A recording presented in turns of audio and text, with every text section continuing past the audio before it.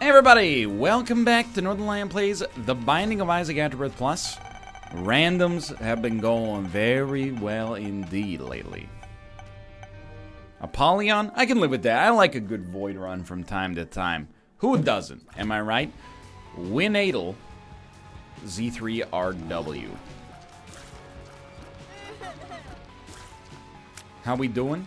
So far, so good. I'm trying to, remember earlier last year? I guess I was going to say earlier this year at first, but it's been a year of many hobbies for me. Remember when I was into cheese for a while? That was a cool month. I don't see it, by the way, as a failure. That for a while I was like, I'm going to sample a bunch of cheeses. And then I did, and then now I just go to the grocery store and I usually get like some single serving cheddar that's convenient for me to carry on the go. I don't see that as a failure, that I didn't become a fromagier, or a sommelier of cheese, if that's even a thing that exists. Nor do I think it's a huge negative, I mean, this one's a little bit worse, that I, gave up biking. Didn't really give it up, it was more like I lapsed in it after I got a bad illness and stuff like that, and, I never really ran the Tour de France. But still, I gotta recognize I'm in a little bit of better shape today as a result of that cycling. What else was I into last? I mean, there was all sorts of... I was an avid reader for a period last year. I've kind of fallen out of favor on that. You might think, my man NL he's really tried on a lot of hats this year. You might even be a little bit more negative. I know there's people that they take pleasure when other people commit to doing something and then they fail. It's a bad look. But here's the thing, at the end of the day, what did I get out of that? Well, I got a newfound appreciation for several different types of cheese. I got a better optic on Jeopardy when it comes to questions about, some of the books that I've read or the authors that I've read from. And a great respect for long-distance cyclers. It's not really a failure, We maybe didn't get to the... I'm glad we did that, actually. I'd prefer the damage over the HP, although they're both pretty important here. From biking, a little bit of better conditioning as well, and a respect for long-distance cycling, You can't live your life in fear of, it's day one of learning a new hobby. What if I don't make the new Facebook? It's okay, just, take it day by day. You got nothing to worry about. I see it all the time, and, I'm taking a little break from coding myself, mostly because, I'm busy, yo. Like legitimately. I gotta get back into it, but I'm allowing myself a little bit of a step off the gas pedal temporarily. But, some people are like, I want to make a dragon-based or a science-based dragon MMO.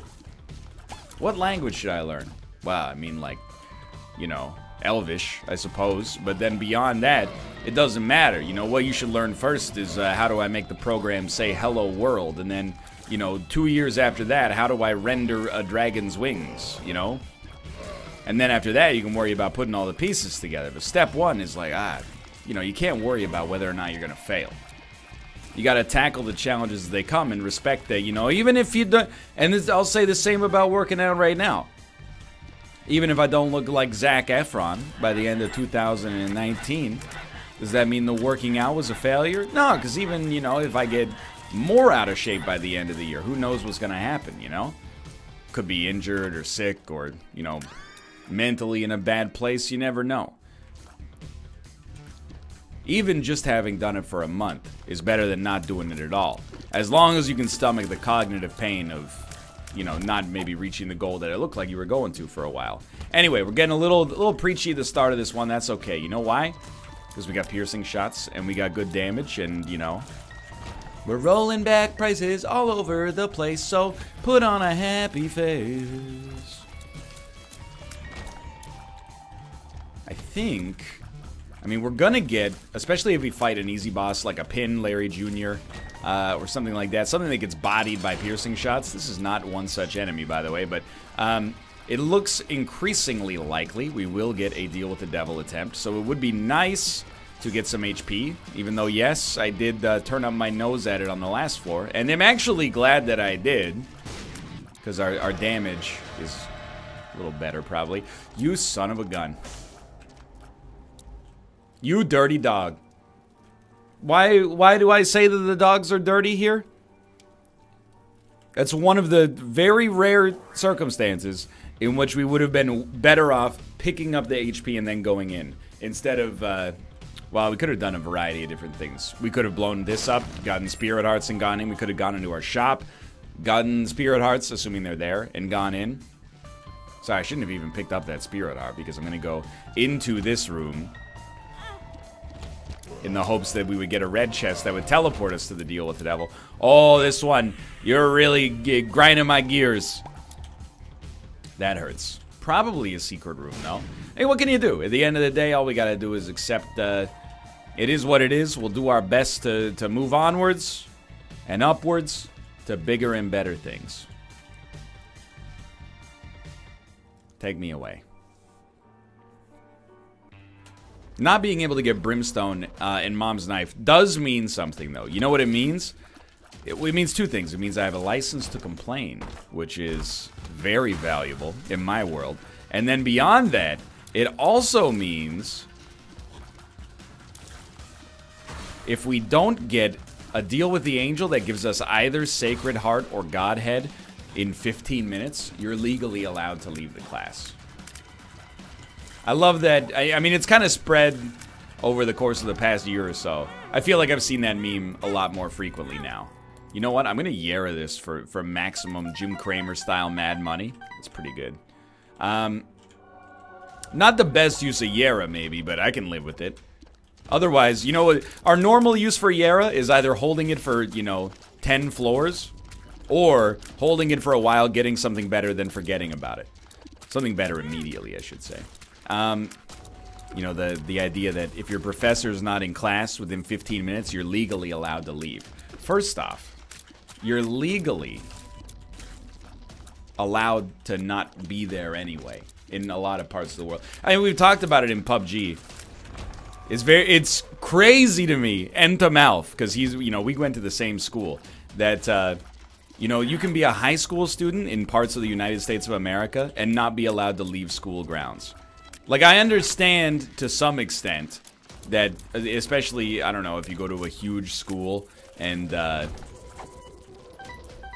don't know, I mean, the school is responsible for your well-being, for sure. I shouldn't have stood still there. But still, like, we were allowed to leave the school, and this isn't like a back in my day. You know, at the school I went to, we were allowed to leave, you know, if we had no class, or we had a spare period, or we had a lunch break, we were allowed to leave, or maybe even encouraged to leave. Get out of the teacher's hair, come back in 40 minutes, you know? I definitely do not want to smelt that. Are you crazy? Give me this, and we'll start doing some re-rolls. And it's, again, wild to me that when we bring it up, both Dan and Austin, and like Team Unity stuff, they're like, well, if you let people leave the school, what's to stop them from just not coming back? Well, the answer is like, first off, you live with the fear of God, that if your parents found out that you were skipping class, you would be reprimanded to some degree. And to be fair, I never, and this is true, I never skipped a single class in my entire high school career.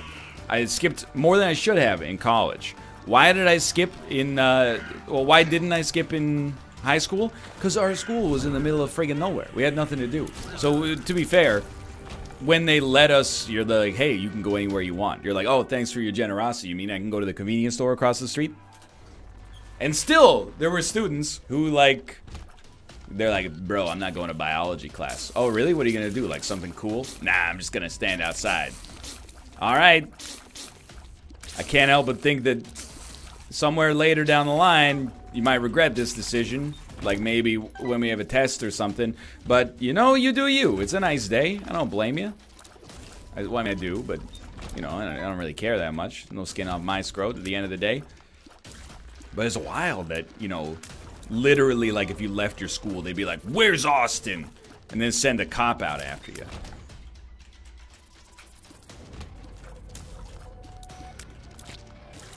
But I guess some parts of the world, they do have, like, truant officers, right? We never had those. I can't imagine. Like, I've had some anxiety in my life, for sure. But I can't imagine the anxiety of, like, getting... Because this is how it worked at our high school. Of getting your report card and having to give it to your parents. Knowing that your report card was going to say that you had... You know, you'd missed, like, 30 classes even though your mom drove you to school every single day. Knowing, like, getting the envelope and then opening it up and being like, yikes. Mom's not going to be too excited about that one. And then she's like, why does it say you've missed 30 classes?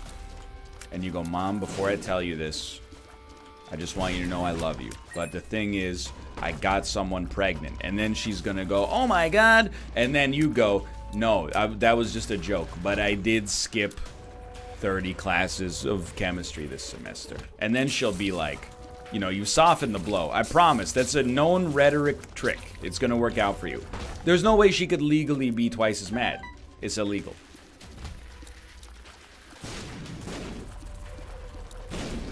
I'm gonna spare you the wisdom. The go to class wisdom. Like, if you're in high school, like, definitely go to class. That's obvious, I think. If you're in college, you know, I know the smarmy attitude because I had this smarmy attitude. Oh, it's a 70% final. I don't need to go to class. I'll just study for the final, and then, you know, they don't take attendance. While true, dangerous attitude. You're going to learn a lot less. You might do okay, but if you're in your college... I mean, this is a little hoity-toity. If you're in your college program just to do well, and not because you find some kind of enjoyment in it of any sort. And I know you're like, well, I'm, you know, in sanitation engineering. It's not exactly the most glamorous field. Yeah, but, like, you know, you should still... I'm not saying, you know, have some pride, you know? Take some responsibility. I don't want any of these. Give me stats, dude. That's incredible. I'm more going, like, you know, if you're just going to do something that's a drudgery for you, you better be in the best paid field of drudgery, is all I'm saying. If you're like, I hate this, and you're getting a bachelor's degree in, you know, philosophy, pivot, man. Get out of there. Because if you're going to be miserable, you might as well be well paid. That's the axiom of modern life, I think. I would rather you be happy, and also, I'm not going to say well paid, because obviously economically, I don't know if we could all be well paid and also happy. But let's say happy and fairly paid.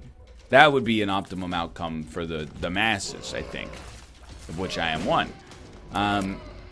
Anyway, I'm just saying, I'm interested to know what it's like at other schools. Like in high school, were you allowed to leave, or were they like, we'll freaking find you? I mean, we routinely, especially like 11th and 12th grade, once people started to get their driver's licenses, we'd be like, hey, do you want to go, you know, like Dairy Queen for lunch? We'd drive for like 25 minutes, get to Dairy Queen. I'll take a chicken strip basket to go. And then they like pop it in the bag. And go, go, go, go, go. We get back just in time to eat like a chicken strip, and then it's, you know, 4th period English. You shove the whole thing in your backpack, and the whole classroom smells like fries for the rest of the day. It's beautiful. It's a beautiful thing. It's called growing up. I'm gonna smelt this. What? What? What happened there? How did we get the Eternal Heart? Is it a spacebar item? I've smelted in the... I don't know. I don't know what happened. But I do know I have more HP now. That's fine by me. Yikes. Because I feel like... Don't take this the wrong way, United States of America. But I feel like America has a decent amount of school incidences. I'm not trying to rock the boat. We all know what I'm talking about. But also, and I don't want to say ironically, because it might not be ironic. Instead, it might be the reason why. Or it might be related to the fact that these are happening. But, like, the most restrictive rules scholastically. And I say this because we're right next door. I'll take it for a tiers upgrade. So whenever, you know, I'm sure that you have the same thing. Like, if you live in Belgium, you're like, what are they doing in the Netherlands? That's not a very good Belgian accent. I didn't really think it through before I did it. I apologize. And if you're in the Netherlands, you're like, what are they doing in Belgium? It's so weird. Here we eat stroopwafel, there they eat Belgian waffles. So strange. We spell waffle E-L. They spell waffle L-E. The Belgians are so crazy. I don't know, am I hitting the nail on the head? The same situation with anytime you talk to an American. And vice versa, I'm sure, but... Man, y'all spell color with a U, huh? What's up with that? Well, actually, in the original Merriam-Webster's dictionary produced by the Oxford Free Press, color was spelled with a U, so it turns out you Yanks are indeed the ones who removed the letter, not us adding an extraneous letter as a you know, that's the end of that bit, basically, because I want it to be. But yeah, we left all the time. And we didn't skip. I mean, that's the thing. It's just, it's a little, I don't mean it as anything against them. It's a little insulting when Dan goes like, well, you know, if nothing's to stop people from leaving the school, why wouldn't people just leave class all the time? And I'm like, dude, it's like the argument of like, I saw, it reminded me on Twitch, there's a streamer named Ammunition, and she's been on a crusade because a bunch of her emotes have been copied. And that's the most lenient word I can use for the defendants in these situations. Plagiarized would be a stronger word. Ripped off maybe has a little bit more flavor associated as well. But she's been tweeting about the similarities between like her emotes and some emotes from some other Twitch affiliates and partners. And the similarities are very clear. And in most of the cases, they definitely appear to just be the shell of her emote traced over and maybe like a hairstyle change for whoever the streamer is. I'm not putting blame on the streamer. You know, they might have commissioned an artist and the artist was like, you know, hey, I can just do a trace job and get a quick payday. Beats me, right? But there were people in her mentions. And the case is pretty clear, in my opinion at least. There were people in her mentions that were like, there's no law against copying emotes, and oh, you don't have a trademark on your emotes, so that means people can steal them. And I'm like, what do you think you live in? You think you live in like a board game? That's not how the law works. Well, Your Honor, she didn't say finders keepers on her clear intellectual property. So it's like the people who are like, and by the way, it's obvious, I think, you should read every contract that you're ever gonna sign. No doubt. But there's people who are like, you know, they think that a contract is 100% written law. And even if the contract was like, if you sign this, you have to give me your organs. When it's actually like a non-disclosure agreement for Earth Defense Force 5 Iron Rain, you know? They're like, well, he signed it, so it wouldn't really be fair if he didn't give up his organs. I mean, contracts are indeed the basis of, you know, our legal... No, there's like, there's limitations in place, like reasonable intent and stuff like that, you know. If you wrote in like super tiny font, like, and by the way, if you sign this, I get your house. And I think younger people, and I thought like this when I was younger, to some extent, but I think they think that contracts are like another party's way of tricking you. It's like, yeah, hey, do you think he saw the part where we get to harvest his organs? Like when I was a kid, not a kid, but like a teenager, I would go, you know, open a bank account, for example. I would go to the bank and they'd give me a contract to open a savings account. And I would read every word of the contract. By the way, good habit. But what am I gonna do? I'm not shaming myself for this. I'm just saying it's probably a waste of time in this unique situation. It's not like, first off, I'm not opening, you know, a $500,000 line of credit. I'm literally coming in with like a $50 bill and being like, I would like to give this to you, but I want it back maybe at some point. And you know, they hand me a contract, and I'm like, well, I'm gonna have to pass this one by my lawyer before I tell you yes or no to this business. You just sign the contract. It says the same thing they all say. You know, a bunch of legal mumbo-jumbo that's like, you know, in the event of an Old West-style robbery, the CDIC, which is our version of the FDIC, will honor, you know, all of the deposits you made into this bank. And also, you know, if you give out your password over MSN Messenger, we're not gonna honor that. That's on you. It's all fair stuff. But I was pouring through it because I was like, I don't know, maybe they, somewhere in this contract, might as well take it. They might have written in, you know, and we get to kill you if you sign this. Oop, joke's on you. I think people have, you know, an interesting ideas sometimes of how the law works, you know? There was no sign saying don't steal, so how was I supposed to know? Oh, was this the grocery store's property? I thought maybe somebody had just left some food in the aisle, stacked nicely and with a price tag next to it that just happened to reflect the exact product code of the food that I am imbibing as we speak. Oh, I'll take it. Absolutely. This is a great run. No brimstone, no mom's knife, no problem. No brimstone, no mom's knife, no problem. What do we got in Boss Rush? Rotten Baby would almost be tempting, but I don't think it's necessary. Anyway, so, you know, skip school and don't read any legal contract that passes in front of you. No, that's not what I'm saying. Quite the opposite. I'm just saying, you know.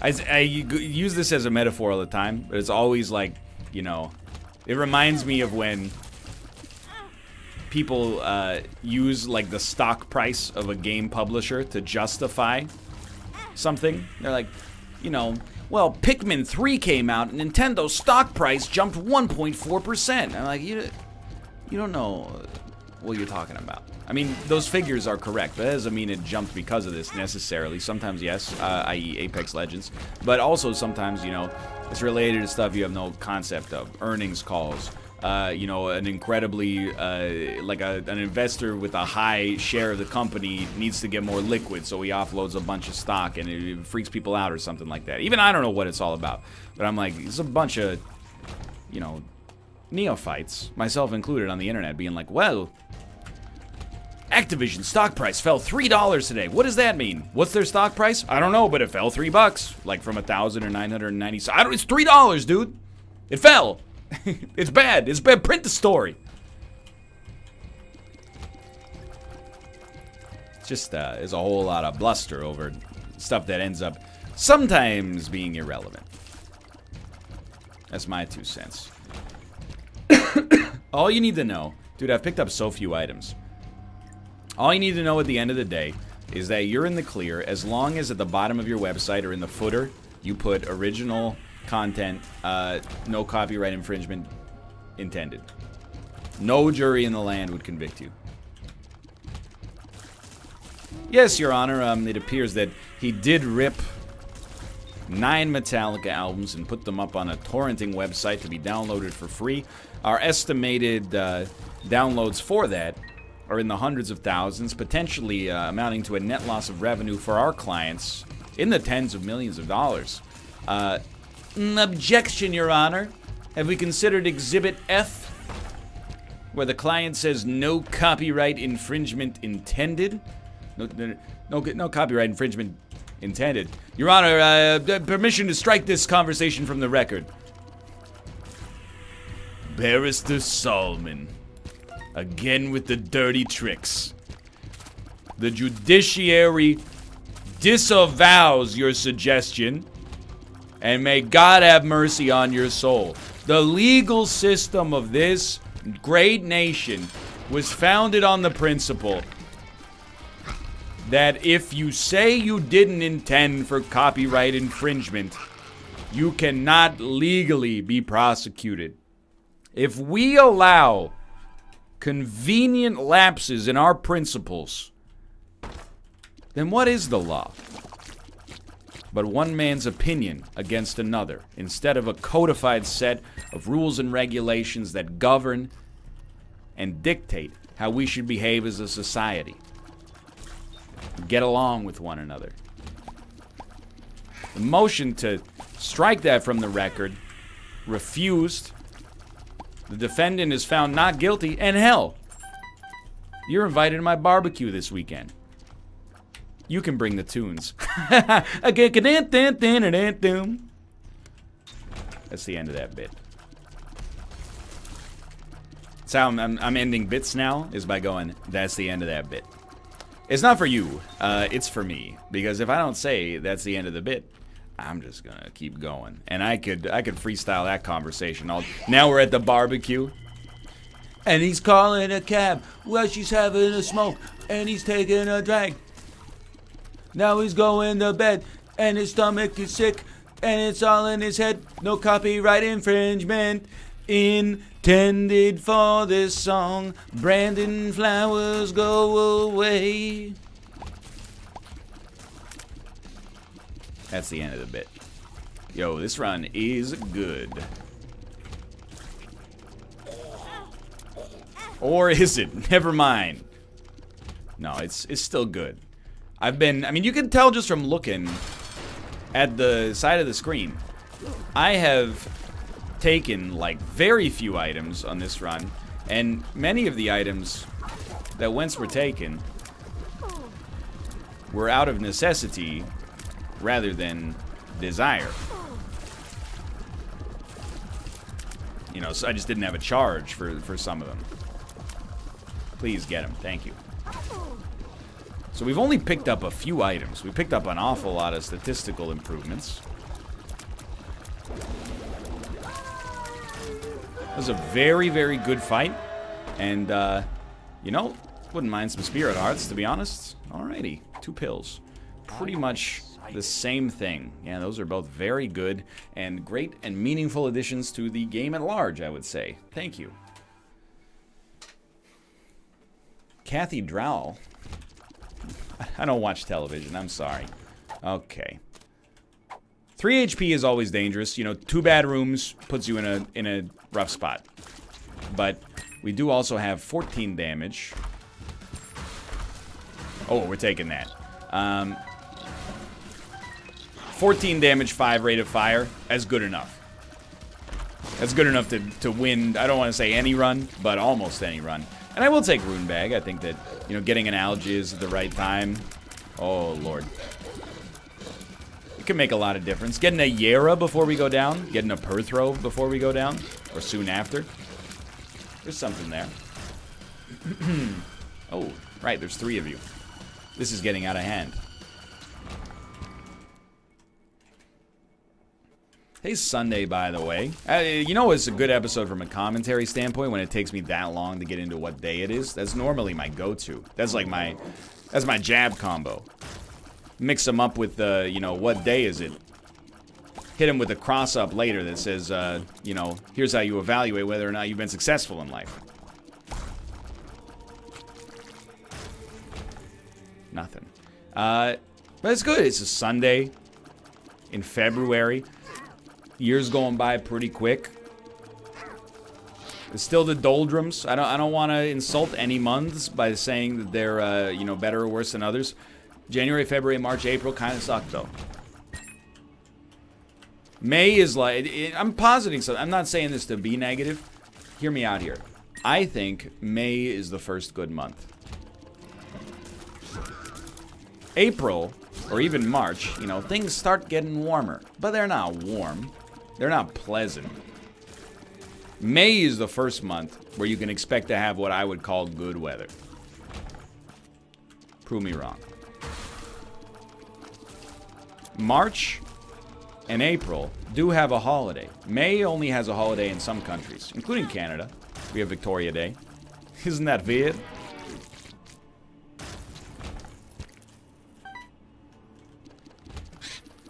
I don't know what accent that was. Certainly was not British. Or Victorian, for that matter. But, yo, that was lucky. April, and here's the thing. Tax, you know, if you don't know where I stand politically, that's by design. Tax is a good thing. Doing your tax returns and paying your tax in North America sucks. There's probably parts of the world, you can't shake a stick without somebody from Scandinavia being like, in my country, the government just says, pay us this much money, and then you send a check, and they send you a picture of their smiling faces. That's cool. That's not how we do things here. Here, especially if you're self-employed, is a torturous arithmetic exercise with a man or woman in a suit that goes, you know, they pull out like a $5 receipt from 16 months ago and go, hey, was this coffee, did this coffee fuel any business, you think? You think we could argue that this macchiato, the extra pump of espresso, surely you got that because you wanted a little pick-me-up so you could do more business, right? Is it if you were on the stand in a court of law, could you say under oath that this was a business coffee, that's how we do it here. So that, you know, just for that, April kind of sucks. If you got audited, could you reproduce the coffee in its entirety? What percentage of your dinner would you say was a business-related conversation?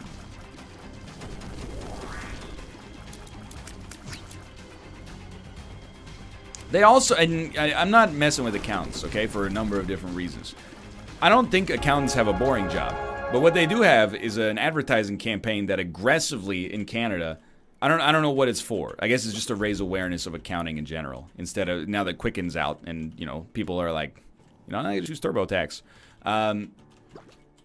But what I was going to say is there's these ads that are like, you think being a CPA is boring. It's all spreadsheets and Excel and, you know, amortization tables. That's what you're wrong. Because, like, is it uncool to work at a cupcake shop? And I'm like, well, if you're in the back of the cupcake shop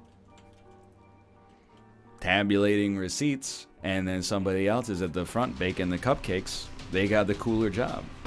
I'm sorry to tell you. I hadn't thought about it until you brought it up. But now that you ask, sure, yeah. Is it boring to be the accountant for the Vancouver Canucks? Well, I mean, they didn't write too many books where, you know, a kid accomplishes his dream of being the accountant for the Denver Broncos. You know, no, the kid becomes John Elway. Anyway, again, I'm kind of a boring dude, and I like it that way. I think I could be an accountant. I think I have the, I don't have the skills yet, but I have the acumen for that. I mean, I guess maybe not because I'm not detail-oriented enough by default, at least. I'd have to work on that, but what I'm trying to say is I'm not hating on you for your job of being an accountant. All I'm doing is saying that, you know, your advertising campaign that's happening right now, maybe it's raising awareness, but it's also raising awareness of the fact that, you know, it's not that exciting of a job in principle. My 2 cents. May is the first good month, in my opinion. That doesn't mean good things can't happen in the other months. But like May, June, July, August, here's the thing. I used to be like, summer sucks. You know, yeah, you get the time off from school, but like, I don't like the heat. Well, now I live in a place where the weather's pretty nice year-round. So it doesn't get too hot, doesn't get too cold. Now that I'm an adult, I'm like, the summer is beautiful. You know why? I don't know if you've hit this point in your adulthood yet. Maybe you have, maybe you're way past it and you think I'm talking down to you by asking if you've hit this point in your adulthood yet. But in the summer, well, like January, February, March, April, and probably to some extent May. And then, I mean, that's basically it. That's when business takes place. Starting in June, 1 in 3 people is away from every office every week. So you can, oh, I can't do that. That's Susan's file, and Susan's in Cancun. And then you're like, well, when does she get back from Cancun? June 4th. Well, on June 3rd, I'm going to Ithaca for the dental conference. So I can't go. Well, okay, I'm back on June 8th. Well, that's when Susan is training an intern. Well, when's the intern trained? Oh, probably by the 20th or so, but then she's going to Aruba. Oh, when's she back? Oh, she's back July 1st. July 1st is Canada Day. You get the idea. Let's just do it in January. For now, thanks for watching. I hope you guys have enjoyed the episode. If you did, click the like button. It helps out a great deal. Of course, subscribe if you want to see more in the future. For now, thanks for watching, and I will see you next time. See ya!